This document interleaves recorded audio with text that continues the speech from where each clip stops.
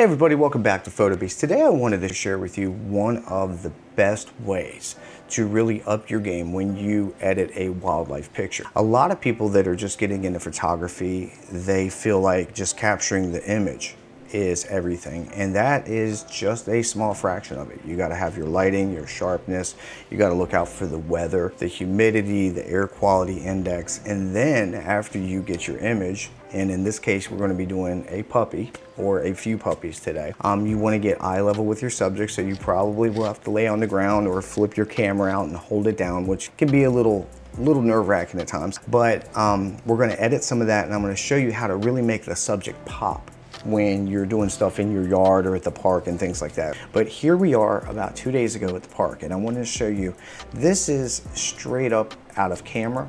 Now when you're shooting images at the park, you're going to want to get eye level, like I stated earlier.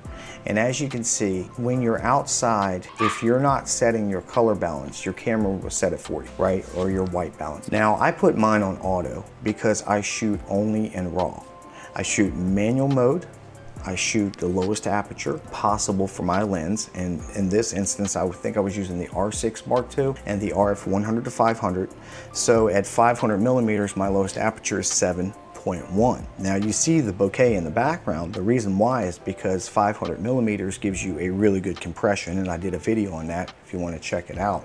There's a lot of science that goes into why you don't need an f1.2 or an f2.8 lens to get a blurry background. Actually, the depth of field will be more compressed with a super telephoto lens than it would with something like a 50 millimeter f1.8 or even an 85 f1.8. I actually did a video, 85 f1.8 versus 800 f11, and the 800 f11 beat the 85 and the bokeh, believe it or not.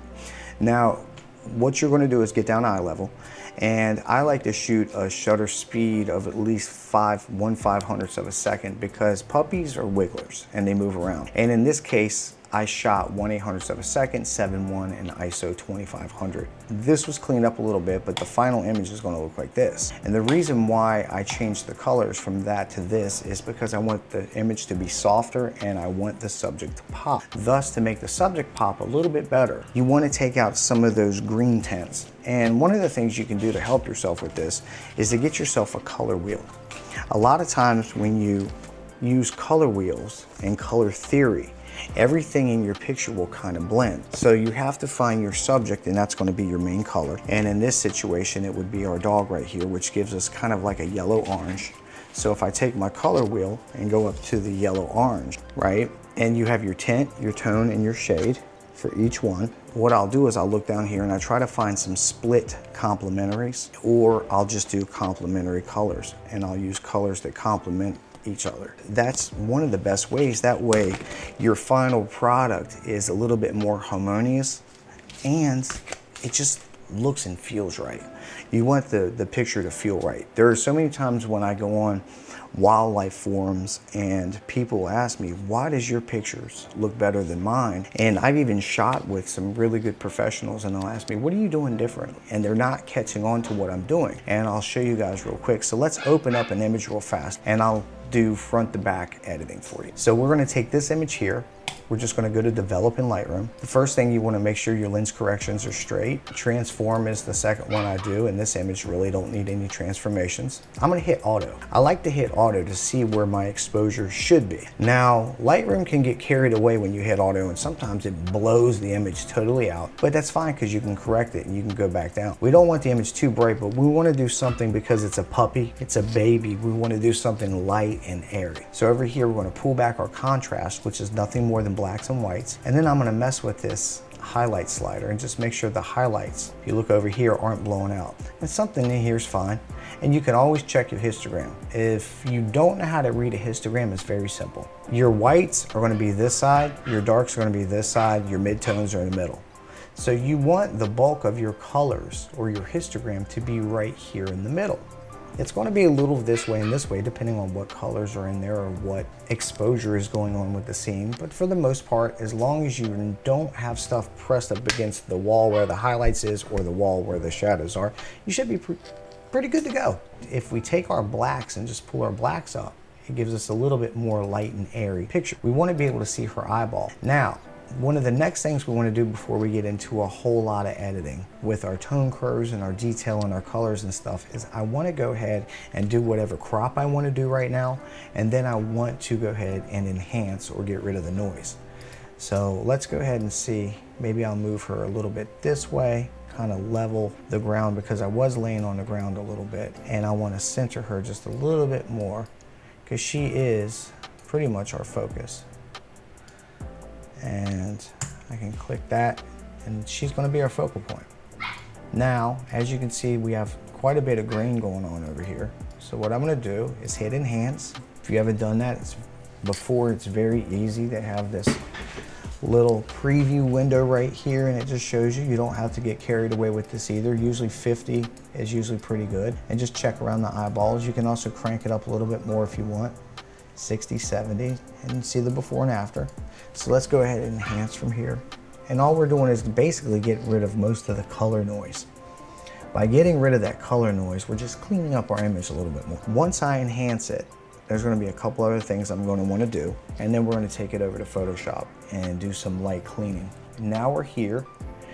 One of the things you can do is pull this up. I want to go to probably 100% for this particular picture, and I want to get these eyes kind of sharp. And one of the things you do is pull up your texture just a little bit, maybe 15 or 20, and take your clarity down, maybe 5 or 10, somewhere around there. You can keep your vibrance on because that's your pretty colors. You don't want to mute out the colors in the picture. And then we're going to go down to detail, and this is where a lot of the magic happens. This is where you're going to hold your Option or Alt key. A lot of times you can go here and kind of see when it's in black and white. One of the things I like to do is keep my radius pretty low, because if your radius gets too big, your picture gets really, really torn up. And then this is where we see the details and how they're coming along, and you don't want anything to be sharpened that you don't want sharp, okay? And you can kind of see the difference from the befores and afters. So let's see. Before and after. Subtle changes so far. So now we're going to go down to our color mixer. And this is where a lot of the post-processing that I was telling you at the beginning of the video comes from. Over here, you have your hue, saturation, and luminance. And this is where your color wheel, or your color theory, really comes into play. So what we're going to do is we're going to take our green, and we're actually going to change the color of the green, but we're going to do that very last. The first thing we're going to do is actually go to saturation. There's two ways to do this. Whenever you have green, you have a lot of yellow in it, okay?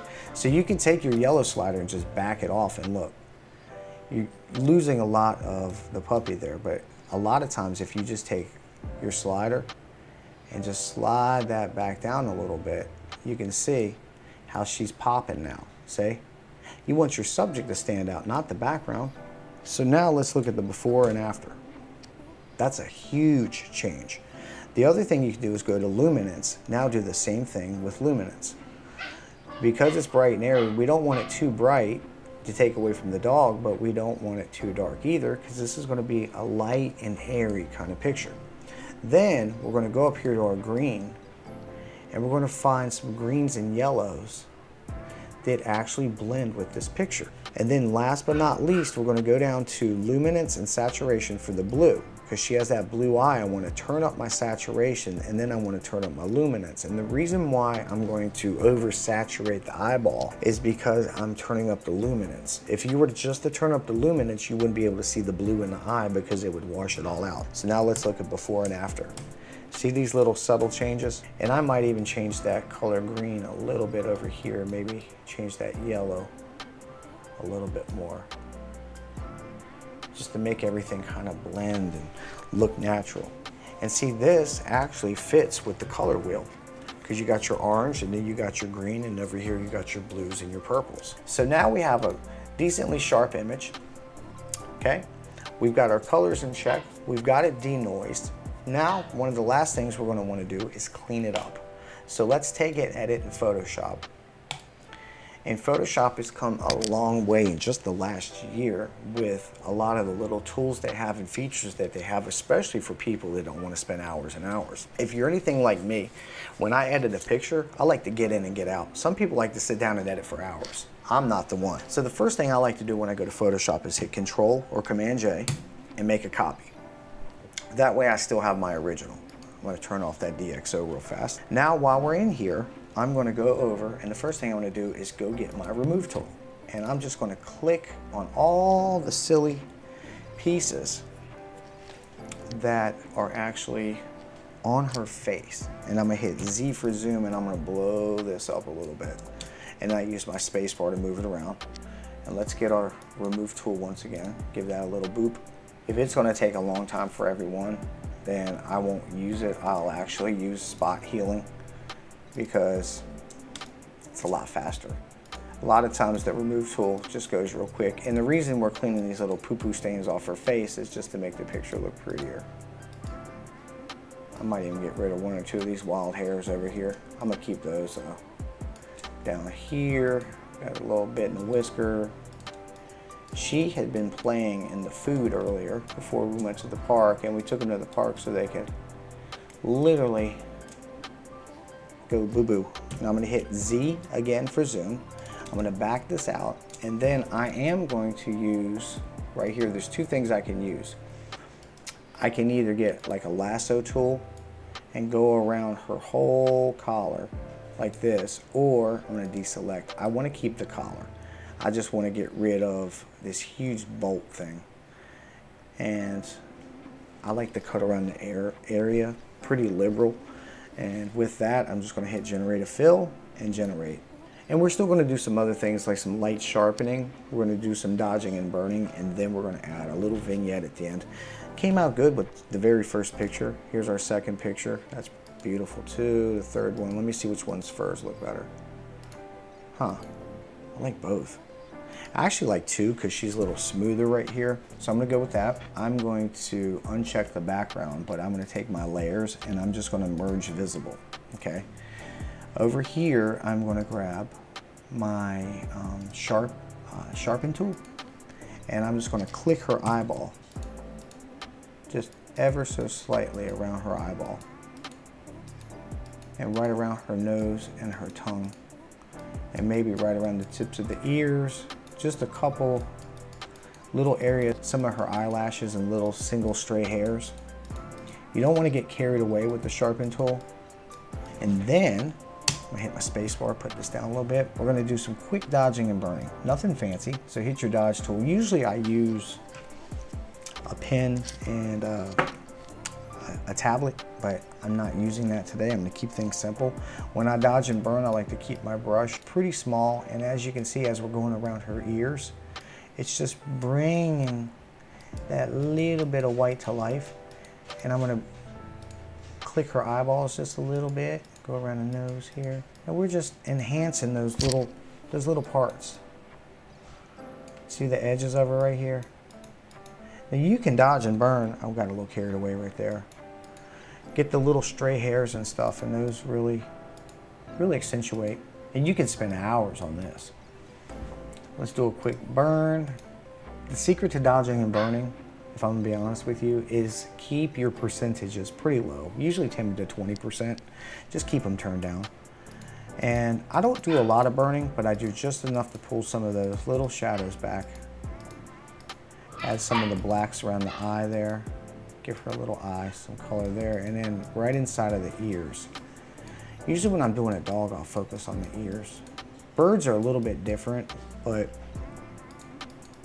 we just want to break up some of the monotony of all the white fluff. And that she has a lot of. And see, by adding a little bit of shadows back, what we did is we're trying to make it go from 2-dimensional to 3-dimensional. And I think that's perfect right there. So let's tick this box right here. What we're gonna do is now go back to our layer panel, flatten the image, and then we're gonna tick the box up here, and yes, we're gonna save it. This is gonna take us back to Lightroom. Now, let's go back to Lightroom, let's shut down Photoshop, and look how far we have come. We came from this to this, and we're not even done yet. Look at that. So let's go down to effects, and then let's work on our vignette. As we bring the vignette in, and I'm a heavy hitter when it comes to a vignette. I find that sweet spot that just accentuates her face. then I find the right roundness. And sometimes I'll even make my vignette really, really dark just so I can see where my midpoint is and the roundness. See, for this one, I think right about here would be good. And then I bring my vignette back up. See, I'm not liking that roundness. I like a little bit of dark over her head though.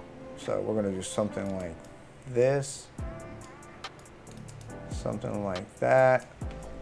And it just draws your eye in, draws the eye in. All that needs to be a little bit darker. And then we can feather it out just a little bit. You don't want to feather too much because then you get rid of it. So let's look before, after.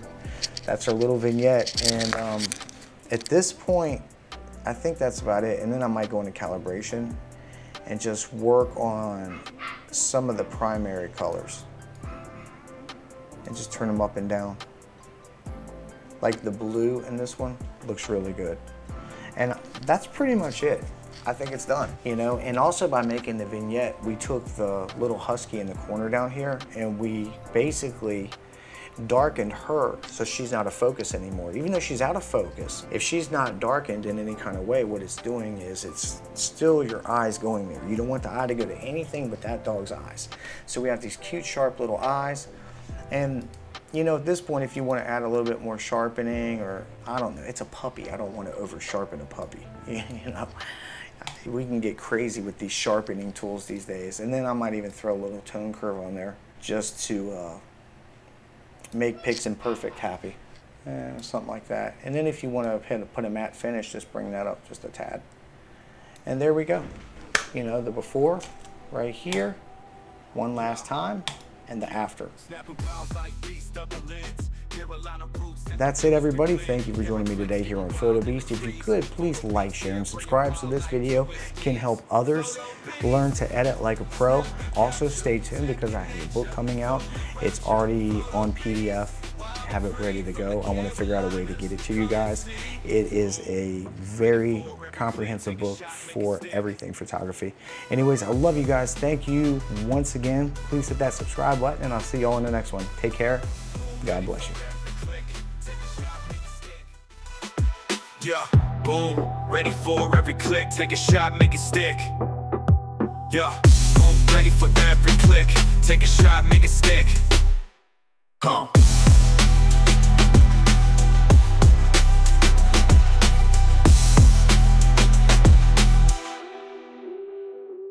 Snapping wildlife, beast of the lens. Carolina roots, tech reviews, we blend. Camera clicks, getting wild in the trees. Photo Beast here, bringing wildlife to its knees. Photo Beast, snap and capture, tech and nature, full of rapture. Photo Beast, wild and free from the Carolinas. Come and see.